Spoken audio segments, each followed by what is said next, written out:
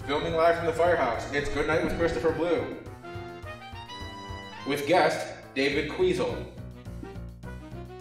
I'm your co-host, Reverb, that can't say anything. Here's your host, Christopher Blue. Hello and welcome to Good Night with Christopher Blue. I'm Christopher Blue, and we have a wonderful show for you tonight. Tonight, we have an interview with a puppeteer who's doing his own interesting things. But before we get to that, I'd like to thank you so much for liking, commenting, sharing, and subscribing. Don't forget to ring that bell so you can notify whenever we upload new content. When we come back, David Quesal. Oh, hello there. I just wanted to thank you for continuing to support the show. What's this? You feel like you could do more? Let me tell you how. You can go to our Patreon, the link is in the description, and you can subscribe to any of our memberships. Why, we have memberships that allow you to see extra content. We have memberships that allow you to have your name at the end of every episode.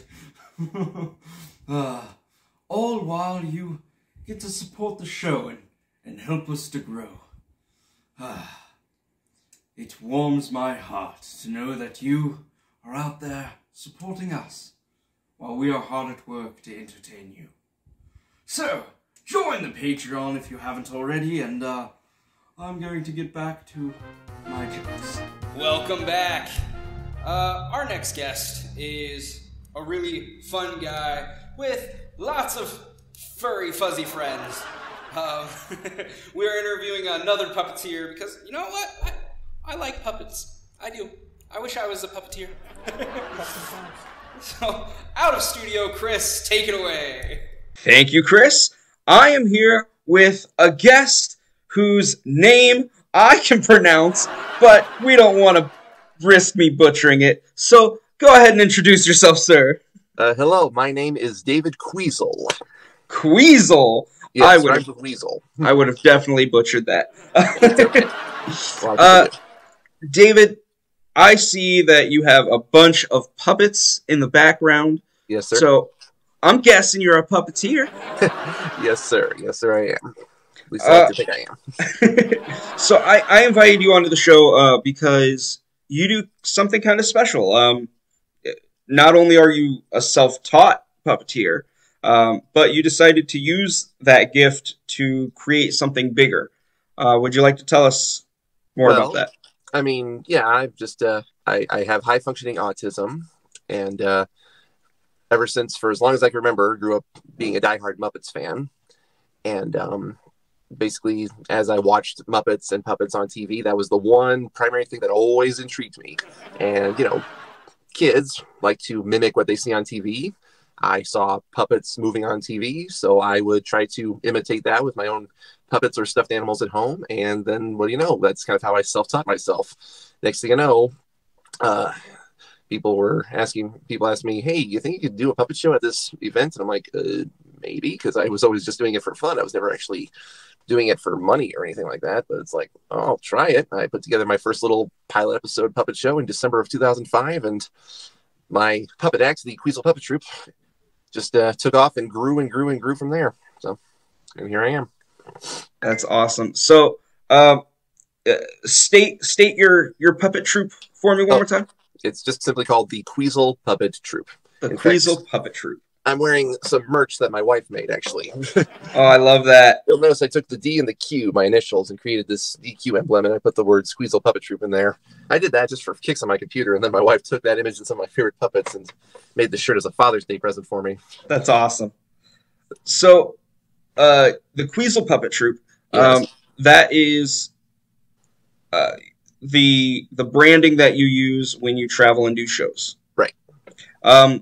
So what's like your mission with doing these shows? Do you target like specific groups, or are you more of a charity group? Like, Well, I mean, I do have a real job, which is how I pay my bills. I don't charge very much for my live puppet shows because I know money is tricky and difficult. So I charge an amount that makes it worth taking a day off of my real job, but not a huge amount. And I try to, my main goal is pretty much kind of like the goals that the Muppets usually do, which is ultimately to make people happy. I don't really try to deliver too specific of a message, but I do try to maybe implement positive messages in there. You know, it's like nothing major. It's not like I'm trying to be some sort of activist. I'm just trying to make people happy, really. And I think I strive to do that, you know.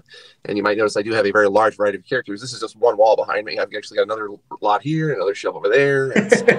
It's currently 138 different puppets, all because, one, because I have a tendency to like, ooh, that one's cool. That gives me ideas. And then but now that I have so many, I've been fortunate enough to be able to use different characters and match different clients' requests, such as, for example, a couple of years ago, I had a birthday party show for a boy whose favorite colors were red and gold. So I was able to get 10 puppets together, 4 of them red and 6 of them brownish, goldish colored. And so I'm like, yeah, I was able to assemble a show of my same style, but a little more customized just for them. So different colors to match favorite colors, or different animals, different creatures, different vibes. I'm not a Harry Potter expert, but somebody was doing a Harry Potter themed show. So I'm like, what can I do here? All right, I'll put a cape on a character and have him try to do a magic act. And I try to do a little bit with a novelty top hat. And so I do a variety of things, but ultimately the goal is just make people happy, you know, just make them smile, just take them away from their troubles for a little while if I can, you know?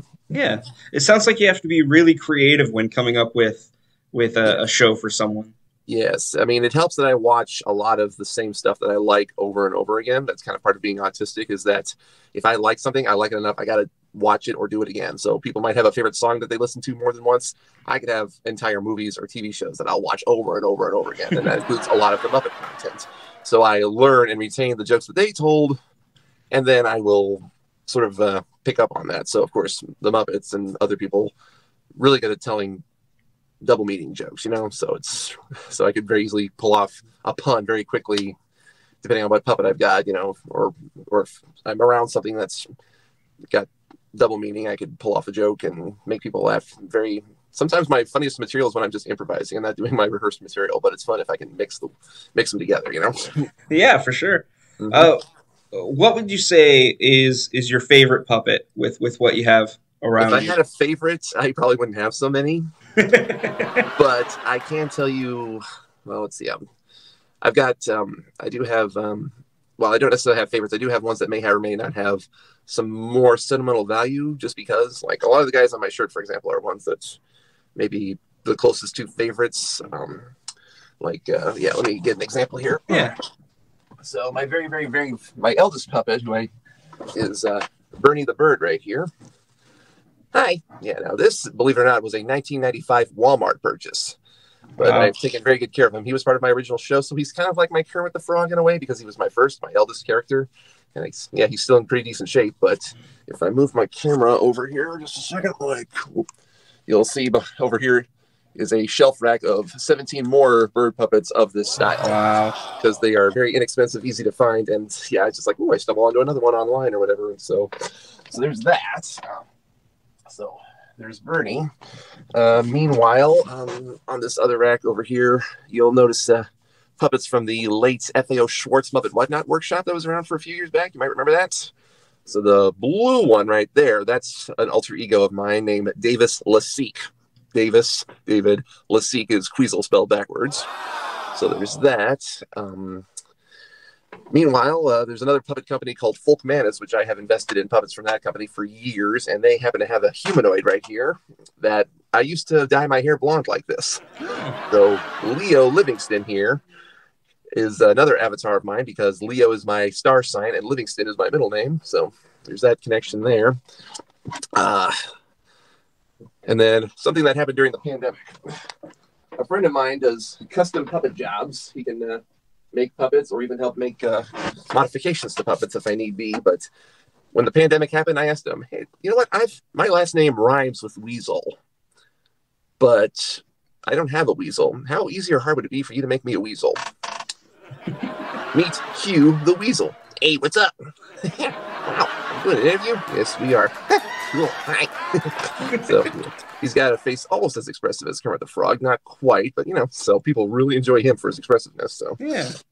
So I've got some. Everybody is kind of like most puppets performers. Everybody's a little aspect of my personality magnified, but the ones I've named off are a little extra special because of their their symbolic value or whatever like that. So, yeah. Well, it was interesting. You were showing off Q there, Mhm. and it almost sounded like he was inspired a little bit by Rizzo the Rat. Again, coming back to Muppets. Oh, maybe a little bit. I mean, obviously, people have mistaken him for a rat or a mouse with his design, but I'm like, no, I'm just a weasel. You know, it's like, do I have character voices that sound a little bit like Steve Whitmire's? Maybe. It's not on purpose. It just kind of is. You know, just I've certainly watched and enjoyed Steve Whitmire's work over the years. You know, it's can't love to meet him at a Comic-Con one day. Just haven't yet, but yeah, Rizzo is definitely one of those characters where his jokes always land. Oh yeah, him and Pepe are a great duo. Yeah, absolutely. Him and Gonzo are a great duo too. Oh yeah, for sure. Actually, one of my friends actually shared with me a video on TikTok just this morning of I guess some Muppet performers were at a San Diego Comic-Con or whatever, and for whatever reason, Dave Goelz took Gonzo, made Gonzo put his finger in Pepe's mouth, and Pepe was like that. That was funny enough. But then Rizzo, played by Steve Whitmire, was like, "That's an old gag." See, that's the kind of stuff I would have told. That's the kind of joke I would have told if something like that happened. So, relevant to the situation. So, where do you plan on taking your puppet troupe? Like, what are your goals for the future? Well, for right now, because I have my real job, I also have a wife and a son. I'm very busy and very tired most of the time. So for right now, the puppets, my puppet act, are ultimately just my main. Actually, what they've been for years, all these years, is a means of maintaining my own personal mental sanity. It's there's a lot of them, and not all of them are cheap, but even their combined total price on how much money I've spent on all these guys, probably still cheaper than going to therapy. Yeah. So, and even during the pandemic, thank heavens, I did not have to be socially distant from them during the year of 2020. That would have sucked. But no, I just kind of go with the flow. Really, it's just like any chance I can get to use or apply my puppets, even if it's something as like 15 spare seconds in the middle of the day to. It's like, oh, I've only got this 1 minute of free time. What am I going to do? Get one fun photograph of a puppet outdoors or doing anything, or even just a selfie if I'm in the mood to take a picture. Then just go with it. And so yeah, for sure. They're my own personal means of mental sanity. But the beauty of the internet is that I could do something just to entertain me. Most of the stuff I put online is mainly for my own personal entertainment and amusement and mental stability. Yeah. But thankfully, the internet allows others to see my stuff, and if they like it, great. If they don't, well, all right, maybe I'll get a little bit of input from them. But and I have taken some input and some critiquing along the way, and I have slowly but surely evolved over time. So it's a long journey. I could very easily be like, oh yeah, I went to this, and then started doing that, and blah blah blah blah blah. It's like, like I've got all these FAO Schwartz Muppet whatnots right now, but I used to have a policy of like, if I have a new puppet, it's got to have legs, because I don't always work with the stage. I didn't always work with the stage back then, so it's like, well, if people are going to see their legs, let's have puppets with legs. But obviously, I branched out and broke that rule, and you know what? It's okay. So I've now got a stage and other technological advancements. So it's. So bringing it back to how you are self-taught. Yes. What advice would you give to someone who's wanting to get into puppetry and maybe teach themselves? Well, I mean, like I've already shared, I was just doing stuff for fun. Like I was watching Muppet movies or whatever on TV, and I had a puppet on my hand or even just a stuffed animal. It was like anything, and just figured out how to move it myself, and then just have fun, just play and experiment. Don't feel like you're racing against the clock to do it. Just have fun with it and just do whatever you want to do, and then just go from there. Really, it's but I just make it fun. Try to make it fun if you can. Like if you have a favorite Muppet movie or favorite anything that's got puppets in it, or even it could be something that doesn't have puppets in it. Just I guess something I did when I was young is while I was watching a Muppet movie on the TV, I would have a puppet or whatever with me, and I would just stand in front of the TV and hold that puppet up to the TV screen and try to make it look like that character that I had with me was part of the journey unfolding. And that's cool. So maybe people could try experimenting doing that. Try to, or you don't even have to sit in front of the TV. You could just be like watching the TV and having your guy with you, and just imagine how would he be a part of that if he were a part of that. Even being background characters, like you've seen Muppet movies where you see characters in the background doing stuff like there's stuff going on there. You can like hone your skills just by being a miscellaneous background character. You know, just yeah. I love that. How about you answer that question well? No, it's great. Okay. So finally, where could people go to keep up with what you're doing? Well, I've got my Facebook page, which I don't have necessarily a Quesal puppetry page. My main Facebook profile is primarily my puppets page right now, so it's not, you know, whether people don't have to add me as a friend, they can just simply click a follow button, and then they'll see the puppet pictures and videos that I post all the time on there. So that's just my name, David Quesal, Quesal is how it's spelled. So that's Facebook. I'm also on Instagram and TikTok, and to find me on there, I spell it out DAVQUEEZ,